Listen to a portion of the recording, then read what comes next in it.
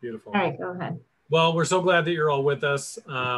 We've got 7 youth from Bristol Plymouth Regional, Southeastern, and one from Brockton High School who participated in this project, and they're here to share what they've experienced and some of the photos that they've taken with you all.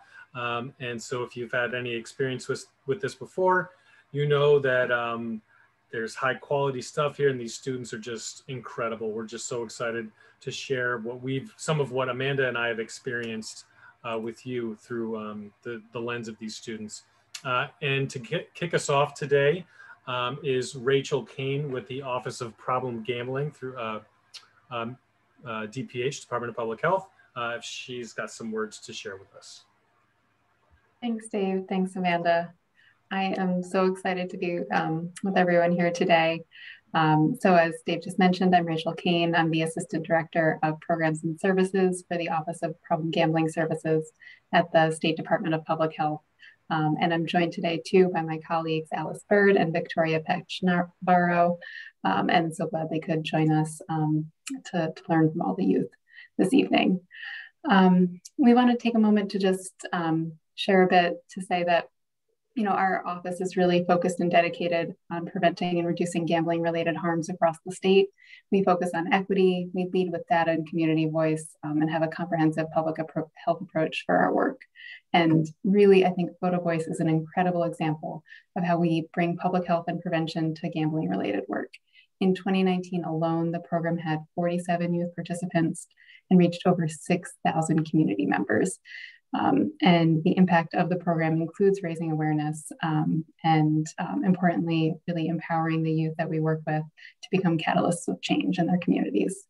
And all of this is made possible by our partners, High Point, certainly, our Technical Assistance Center, the Massachusetts Center of Excellence on Problem Gambling Prevention, and our wonderful evaluators at the Social Science Research and Evaluation firm. And also just to thank all the folks in the room, our city officials. Thank you, Corin Capiello, for being here. The caregivers here, our community partners. We could not have done this without you. And a special thanks to the team at High Point and most of all to the youth that are with us today. The work that you put into this program, what you give, I feel so fortunate to learn from you, and our office is so grateful for the time and dedication that you put towards this. Thank you so much. We're looking forward to the presentation and learning from all of you. I'll turn it back to you, Amanda and Dave. Thank you. Thanks, Rachel. All right, so as you all probably know, Photovoice is a project that uses the youth voice. It's a youth-centered approach to engage local students to help prevent a certain issue or bring issues to light in their community. And this particular project focuses on problem gambling prevention. So the goal of the project is to prevent or reduce underage gambling and problem gambling among youth, as well as help youth develop and maintain the healthy lifestyle needed to ensure that they won't develop problems with gambling.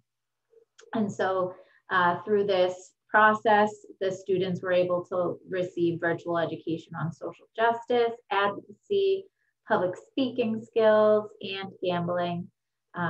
They were then able to apply their newly gained knowledge to capture photographs and engage in a group reflection, which then they created a call to action around underage gambling for their community. And so the final outcomes are some of what you will see here tonight. So over the last 2 months, students attended 13 1.5-hour long sessions on Zoom, which I know everyone has been so zoomed out. Everyone just is so anxious to get back in person, but these students have been so engaged throughout the entire process. It's just been such a pleasure. Each session, the way that we've kind of adapted the project, typically in person, we would have like a snack or a meal together. But while we've been virtual, each session, they receive a snack stipend. So we send them a gift card at the end of the week for their participation to a location of their choice. And then we also were able to provide these students with their Chromebooks, their cameras, and all of the other necessary materials so that they could engage in the project. Another amazing feature of this Photovoice project that the students get is that we are able to send the students and their families to attend a recreational activity. And so, you know, during COVID, it was a little bit of a challenge to find safe places, but we were able to send the students and their families to the Mendon Drive-In for a safe, socially distant night out with the family and provide them with a gas stipend as well as a dinner stipend. So the students were able to have like a really nice night out with their family. As you can see in that middle picture, Alyssa sent this to me, which you'll meet her in a minute. I just loved her little setup. Like she has her popcorn and her cotton candy, her blanket, all ready for the movie that she picked to go see with her family. So I love that. And then we also had the opportunity to meet with their caregivers during a Sunday evening in May, and the students were able to present the work to their families on like an intimate level on the virtual platform. And then we were able to also give their families some gambling prevention education as well. So one of the things that we like to have, especially this to me is the best part of this whole exhibition, is hearing from the students directly from what they experienced. So what we wanted to do is introduce you now to the students that we worked with. We've got Devin, who was a peer leader with the group. He was fantastic. And Ari, another peer leader. There was Alyssa, Zakaria, Andre, Karina, Eric, and Olivia. And we're going to give them an opportunity now, if anyone's willing, to step up and sort of share a little bit about your experience. You know, we did a little video that we're going to show right after this where a few of the students, or 4 of the students, shared a little bit about that and did their call to action, but we wanted to give an opportunity now for some students to share a little bit about what they experienced during the Photovoice process. So what was it like? What did you like about it? Nothing that you didn't like about it, obviously. And yeah, the floor is yours. Devin, go for it. So I really loved, I'm going to say everything that I said last time because it's like, it's everything. These opportunities are so great because we as students get to learn so much about things that we usually don't get to learn in school. Most schools have health, but health is treated differently. These type of things we learn, stuff that aren't taught nearly ever, and you might not ever know. I never knew the risks of gambling until this. Like I would play games that included gambling all the time, and now I see how much it like pulls me in and makes me want to continue playing. And now I can resist that because I know the risks that follows. Along with learning how to take photos and learning about gambling, this is a great chance to meet new friends, and we get to form a family, which is amazing. I have a lot of the people's phone numbers in my contact. If I ever need them, I can always ask them. I've met Ari, which I feel like I've gotten a lot closer to because we did the last one together and we're mentors this time. And we both go to the same school. That's just amazing to be able to have people or like new people to trust and rely on. And then we get to take photos and use our creativity to express our emotions towards gambling. And as you see, the photos are so amazing. All of the photos are so good. But yeah, this is a really good opportunity, and I'm so glad that this is my second session joining. But yeah. Thank you, Devin. Thank you, Devin. Who else wants to share something? We appreciate it, Devin. Feelings are mutual. I mean, this is a bit of a love fest. So this is a little bit. Eric has his hand raised. Go for it, Eric. Yeah, I was originally introduced to this program last year. This is also my second session. Also, I'm sorry if the camera shakes. I'm doing this on my phone. But when I first joined this program, I was not expecting this, to be honest. I'm gonna use a bit of my experience from last year as a bit of context. When I first heard about this program, it was just quite literally something random that happened during one of my photography classes. I wasn't really sure what it was going to be like, but I figured, why not? If anything, we're being paid for it. I didn't realize how much I'd like this program and how close I would get with the people in it. Thank you, Eric. Yeah, thank you, Eric. Alyssa. Okay, also on my phone, sorry, I got home a couple of minutes ago. But yeah, so like Devin had mentioned, I also would play games with gambling and just not even understand or realize what I was doing was gambling, or that like, because I would think, oh, it's not that bad compared to other things, but like it is. And like Photovoice really taught me that like it is okay to not know these things. And as long as you have like the right environment, you can. And it's really like easy to learn as long as you do have the environment that like lets you learn and lets you say things that like might not be right. So then people can teach you what the actual like facts are. And I'm really fortunate that Photovoice was that space for me when it came to like learning about this kind of stuff. And yeah, I'm really glad I like did it as a whole. We're glad you did it too. Yes, we are. Thank you, Alyssa. I think Olivia has her hand raised. Yes, Olivia. I do. So I joined Photovoice. My teacher came up to me and Alyssa, we're friends in real life. She came up to me and Alyssa and she said, hey, there's an opportunity where, you know, you could take pictures and, you know, get a little bit of money and like, you know, make some new friends. And I was like, oh, I don't know, like, I'm kind of nervous. Like it's all online and I've never met these people before. So it might be kind of weird. So we decided to do it together and oh my goodness, you guys are all my friends now. No, but you guys are so awesome. Like instantly, like we all clicked. I don't know. You guys are so cool. No, it really has been just so much fun just coming to class every week and just seeing all my new friends and just talking. Cause even when we do get into like heavier topics, I love how it's always still respectful and still caring and how it really is just like a judgment-free zone, not like Planet Fitness, but like an actual judgment-free zone. And I don't know. I've had a really awesome and positive experience. And yeah, no, you guys are awesome. So yay. Thanks, Hey. Olivia. Who are you? Thank you, Olivia. Zakaria. Oh, Zakaria Andre. I don't know who was first. I guess we'll go, but just to kind of think back on what I said, yeah, this is a really good opportunity. I didn't know a lot about the program before I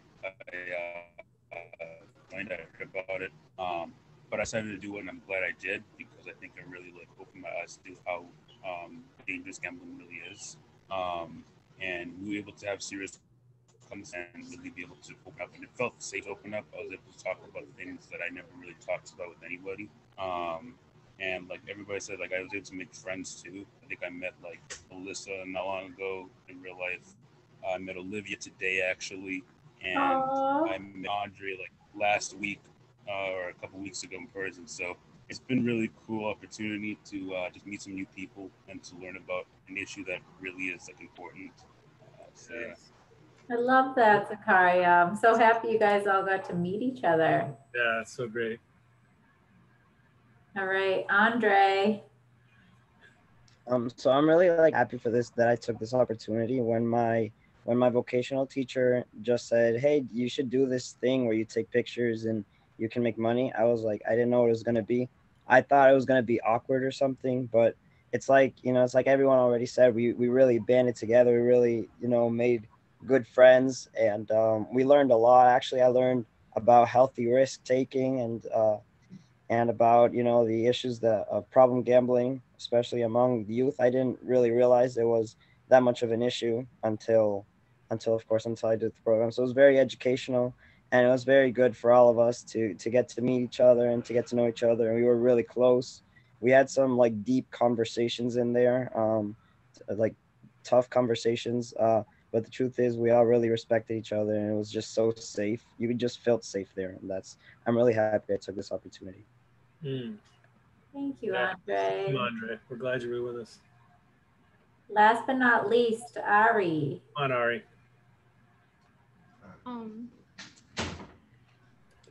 Gambling, I didn't know how bad it was before I joined. I just thought like it was something that adults do for fun, and like scratch tickets, I get to scratch it, yay. And then I joined, and especially the first session, it was like eye-opening. It's like, whoa, I had no clue that this was such an issue, and that people my age it was an issue for. And so once I learned about it, like, I wanted to help. And now she's woke about it around here. Shocking. Reminding us all the time. These scratch tickets in the house, anything, Daddy, that's not good. Yes, baby, I know. But it was not only like healthy risk, but there's a community now, and I have people that I can talk to, and I have new friends and people that I probably wouldn't have met otherwise. Love that. Thank you, Ari. Y'all are the best. Thank you all for sharing. So great. I mean, it's always so great to hear from them. Like in general, all these students have taught, I know myself and Amanda, so much throughout this. So the feelings are all mutual. They're all there. So we've all got them. So next thing we're going to do is show a little video that we made that includes a call to action. Basically, it talks a little bit about their experience, their own personal call to action for what they want the community to do. And then sort of the whole group came up with something that they would like the community to do in response to the information that they've learned about. So without further ado, here's the video that we made. I was just gonna request, while this video is playing, you might need to shut your screen off so that everyone can see and hear it clearly. So thank you.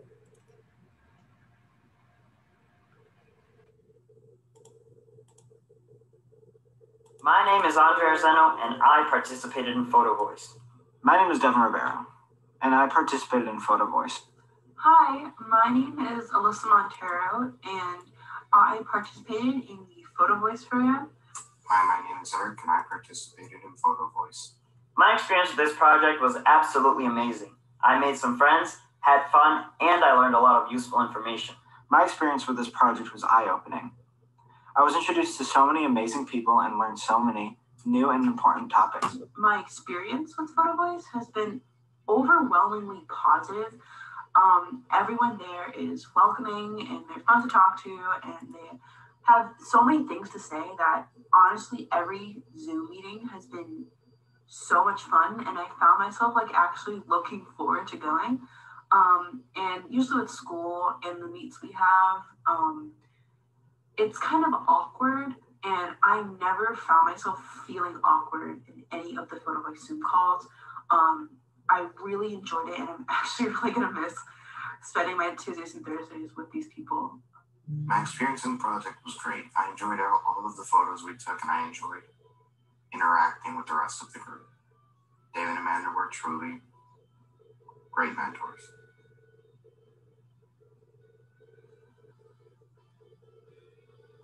My call to action is to educate yourself, others, and your community about the negative effects of problem gambling and to better understand how to avoid unhealthy risks. My call to action is that healthy risks are very important to young and budding minds and should be better taught to help educate them on risks. my call to action is that sometimes we kind of have to talk about things that aren't necessarily the most comfortable. You kind of have to get out of the box and step out of your own comfort zones to mature as a person, in my opinion. And in Photovoice, we definitely did have these conversations in a very healthy and understanding way. And that's another thing I really appreciate about this program, is that it was a space for students and people my age to talk to people their age about things that maybe aren't talked about in school.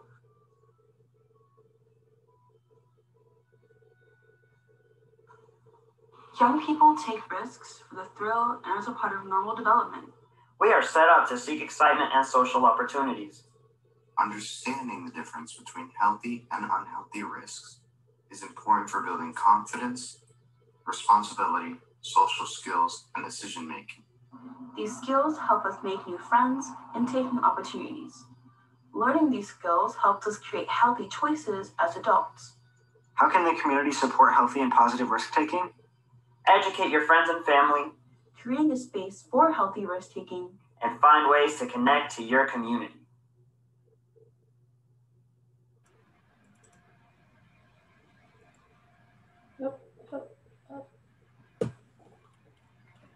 How great was that?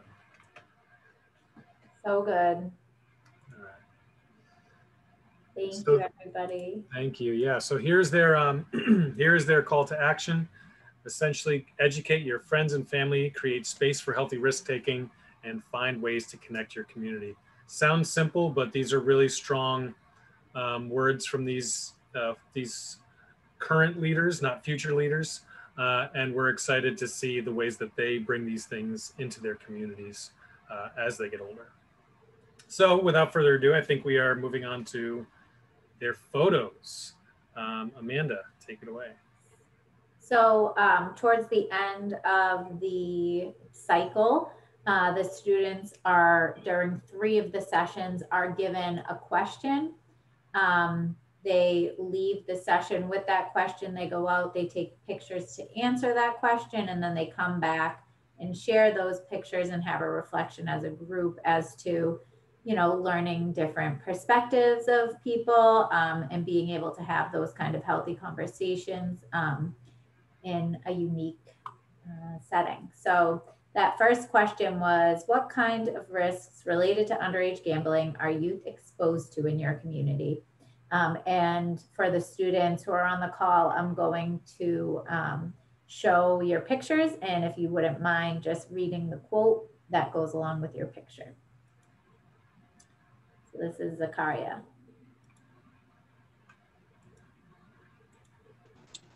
Okay, so what is that? When I was younger, I used to see people with scratch tickets quite a bit. There was something that was kind of appealing about the idea of having a chance to win money. Thank you. This is you again. In games of chance, the more you win, the more you want to play, the more you want to try and good luck. Thank you. Evan. Some games that families or friends play together can turn into something people bet on. Whether you're participating in the game or just watching that, betting on games can be thrilling because there's reward at the end. That's you again. Some of us grow up with family members that are so hyper-focused on the idea of winning money that they use up every last resource. We see them use everything they have to go for that win.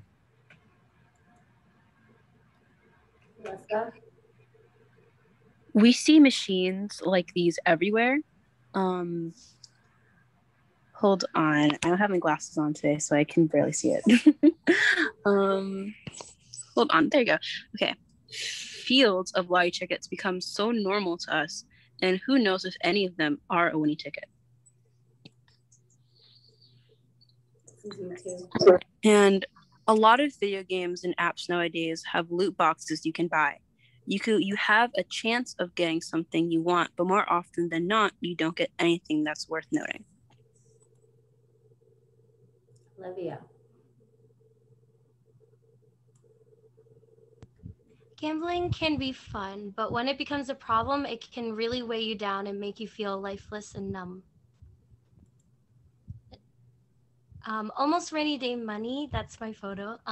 Money that was meant to be saved up for a rainy day was instead used for gambling. Eric.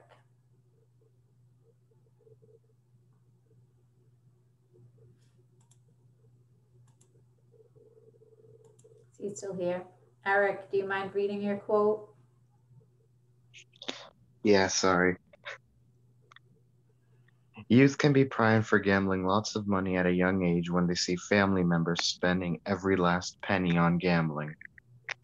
And this is you again. Bills always pile up, but problem gambling can make it hard to pay for the things we need. Thank you. Ari. Just as the child looks on at the flowers that are wilting around them, children are often exposed to relatives who experience problem gambling and are not always aware of how they're being influenced. Andre.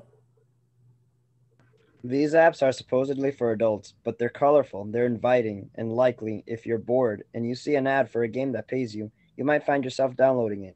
Youth tend to gravitate towards these apps because they look fun, and if you're bored and want to make money, it looks easy. It's common to have relatives who gamble like this consistently. Youth start to see it as normal and might think, oh, it's a good way to earn money, so they might do it themselves. That's when problems may develop. Thank you. The second question that prompted their next photos was, how does underage gambling impact your ability to identify and take healthy risks? First one up, I believe, is Zakaria. Underage gambling can cause youth to feel stuck and feel unable to make healthy choices.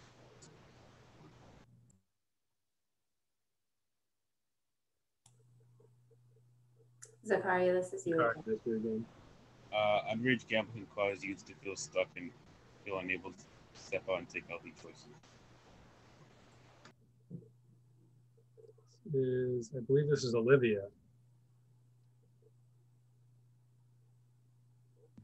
Often when youth get involved in underage gambling, they might know they need help, but they may feel isolated and can't think of anyone to turn to.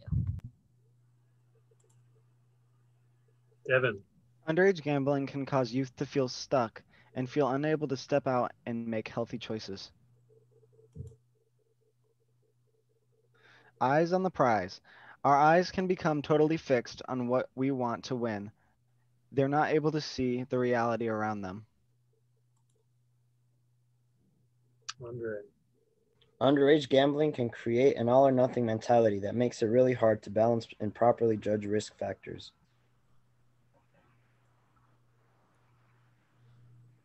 Melissa.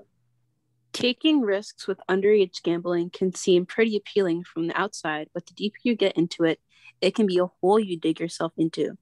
It can become kind of scary. It can become a kind of scary dark place. Taking risks with underage gambling can seem really appealing from the outside, but the deeper you get into it, it can be a hole you dig yourself into. It can become kind of a scary dark place. Eric.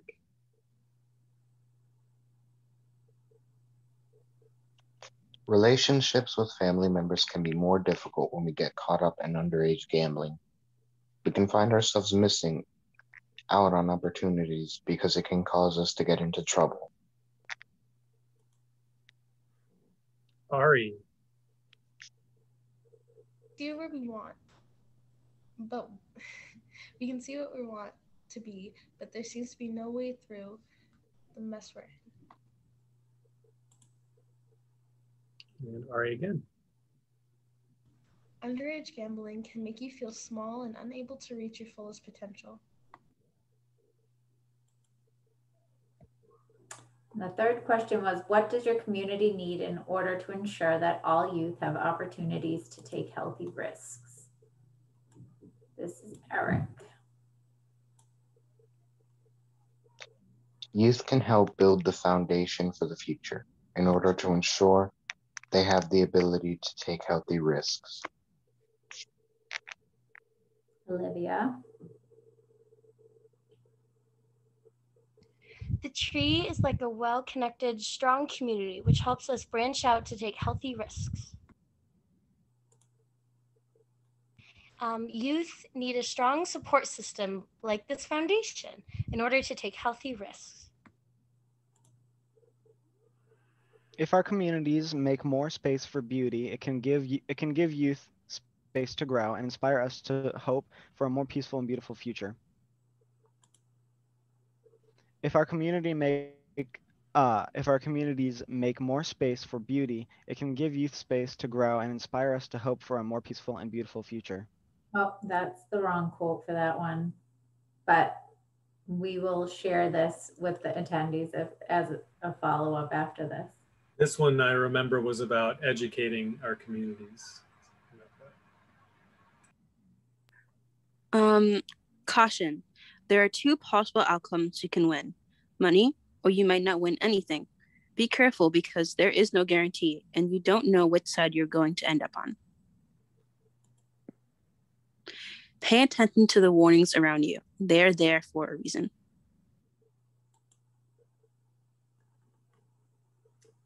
Ari. The only way to reach the stars, your goal, is to branch out. My community needs to understand the risks associated with problem gambling. Many people know that you can lose money, but they don't necessarily anticipate the impact it can have on your mental and emotional health. The community needs more accessible education about the dangers of problem and underage gambling. Our cities need to invest in our education. Communities can put together programs and scholarships for youth to attain their educational goals. People say the sky's the limit. For that to be true, youth need the opportunity to be exposed to new experiences that open up their mind to new possibilities.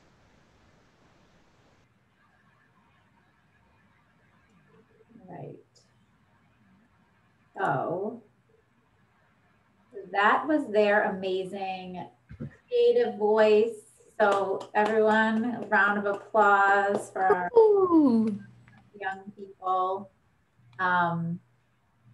You know, although we are stuck on Zoom, it wouldn't have been possible to bring together students from Bristol, Plymouth, Brockton High, and Southeastern to all work on a project together otherwise. So it was just such a great opportunity. These students are so smart and understanding of one another. They've been so, you know, like they all said, they've created this comfortable space for one another to be able to share about, you know, this year hasn't been easy for a lot of people, and to be able to have a place to go on Tuesdays and Thursdays after school to feel like it was, you know, welcoming and a listening space was just, we were just honored to be able to provide that for them. I know we do have quite a few, I know I see Mr., I'm going to say it, Mosher or Mosher, I'm sorry. Do you want to maybe say anything at all? I just want to give you that opportunity. Sure. Again, I'm Mr. Mosher from Bristol, Plymouth. I'm the assistant principal, and I'd just like to congratulate all the participants here tonight for an absolutely amazing job over the past few weeks. So congratulations to all of them. Thank you. Thank you. And Mrs. Trottier is on here. She is also from Bristol, Plymouth, here supporting the students. She is who got us all of the students to participate this cycle and last cycle from Bristol, Plymouth. So thank you, Ms. Trottier. I don't know if you wanted to say anything at all. Thanks again. I enjoyed it again. It was great to see, you know, more unique photos, and so wonderful to see how everybody's confidence has grown and their ability to communicate. It's really fun. Thank you. Thanks. And Mr. Genich is here from Brockton Public Schools. You don't have to say anything if you don't want to. I just wanted to give you the opportunity. Thank you for sending students and helping us coordinate. I appreciate it. And thank you to everyone who participated. Just really impactful work, everybody. I'm just so proud to be associated with the group and just to see your work. After a real tough year in our country's history, I feel like we're in really good hands going forward. You guys are all exhibit some real leadership qualities. And I loved it when Devin said in the beginning of this that it was a great way to look at health education through a different lens, and, you know, no pun intended with the Photovoice.